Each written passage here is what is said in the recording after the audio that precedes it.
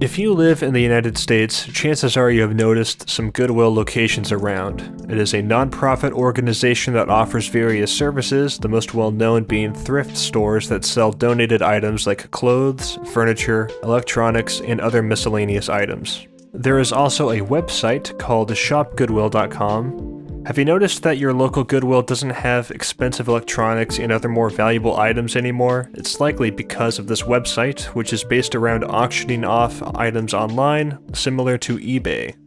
Every now and then you can find some weird items on here, and some that caught my eye were these bulk SD cards and flash drives. The descriptions all say that they are formatted, but I wasn't quite sure if I believed that. Was it possible that some data could be recovered from these cards and drives?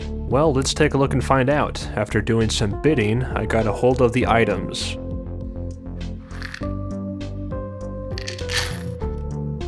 First things first, I have a spare Windows 10 PC that is not connected to my home network. This is an important step to prevent any malware, ransomware, or any kind of other ware from getting access to my network.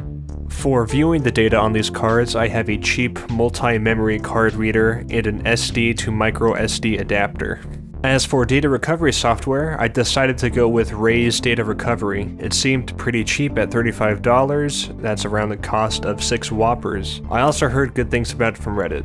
That being said, there are free tools and techniques to attempt data recovery with, but I'm not super knowledgeable on the intricacies of data forensics. So as I started to check the SD cards, I noticed that they are all indeed formatted, but there's an important distinction to make in regard to formatting a storage device, in that it doesn't necessarily wipe all of the data from the device. Formatting only allows data to overwrite other data that was marked as no longer wanted, but is still present on the disk. I don't want to get into the weeds on this, since I would basically be reading directly from a Wikipedia article if I wanted to actually explain it, so check out the description below to find that Wikipedia article and see how it all works. Anyways, as I started to run the various SD cards through Ray's, files started appearing. For the most part, the files were images and audio, which is likely because most of these were probably used in mobile phones and cameras, which used microSD cards.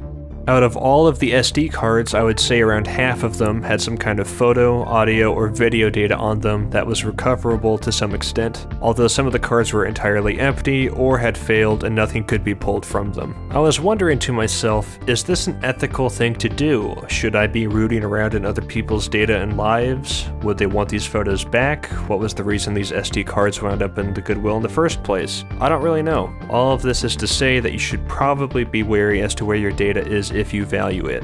Now, obviously, out of respect to the individuals that previously owned these devices, I am not going to show any faces or personal information, but I did find this part of the process to be interesting. There's a high chance that these files are the only copies of this data that exists right now. Looking through other people's lives and their vacations, family, friends, and all the times that they had that were worth taking a photo of is a weird feeling. These aren't just random Polaroid photos that were found in a box somewhere. These are a collection of images that contain the exact time these photos were taken. Some are newer, some are around a decade old. While many of the images are corrupted from the data recovery process, many other ones have the exact same file integrity as they did years ago. Moving on to the flash drives, it turns out that someone actually wiped these things appropriately. I was not able to find any residual data on these, which is probably for the best. That brings me to my next point. The thing about Goodwill is that they operate in different regions of various states. I'm not too sure of the specifics of how they are hierarchically structured, but it seems that they have varying standards and procedures. And boy oh boy, did some have varied standards and procedures. For example, I got the SD cards from the Goodwill Industries of Inland Northwest. That is to say that they were listed on shopgoodwill.com, but they were sent from that specific branch. On their website, they say they accept electronics, but they don't mention anything in regard to the formatting of storage devices. The flash drives were from the Goodwill of Central and Southern Indiana. They don't mention formatting either, but they obviously have a more rigorous process to clear any existing data on the drives before listing them online. Out of curiosity, it looks like some other Goodwill regions list their hard drive wiping processes. This one makes a direct reference to a Department of Defense standard for wiping donated hard drives.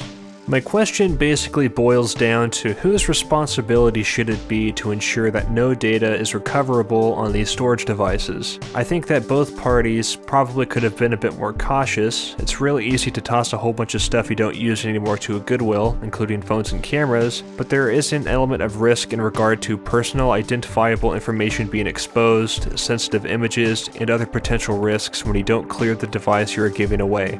At the same time, Goodwill is reselling these items as formatted. While all the storage devices were technically formatted, some were not overwritten, and data could be recovered from them. So for an educational bit, we will take a quick look at how to actually wipe one of these SD cards. Take notes, Goodwill. There are different tools available for Windows, Mac, and Linux to do this, but we'll just do one through Windows for now. As you can see, Raze is seeing some data files that were on this card that I got from Goodwill. So with PowerShell, we can run a basic command. It is called Cipher. We're going to use the W flag on it. Now this takes a little bit, and I'm not sure if it's the fastest way to do it, but it seems to do the job.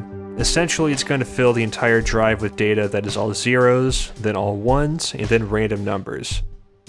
So now if we take a look at it with Raze again, there are no more files available, so it overwrote all of the data that was still on the drive. This should be good enough to make data recovery impossible, but then again, I'm not a data forensics expert, so take that with a grain of salt. So to wrap the video up, I want to clarify that I would not recommend attempting this. When you start sifting through other people's files and data, you run the risk of coming across illicit material. And I'm not trying to be facetious either. According to Best Buy's Geek Squad program, they come across child pornography inadvertently nearly 100 times a year. This is without even trying to look for it. Now in my case, luckily none of the cards contained any of this material, but I was ambivalent the whole time. You never know what you're going to come across. So anyways, I hope you learned something new, and please wipe your hard drives before getting rid of them. Thanks for watching, and I will see you next time.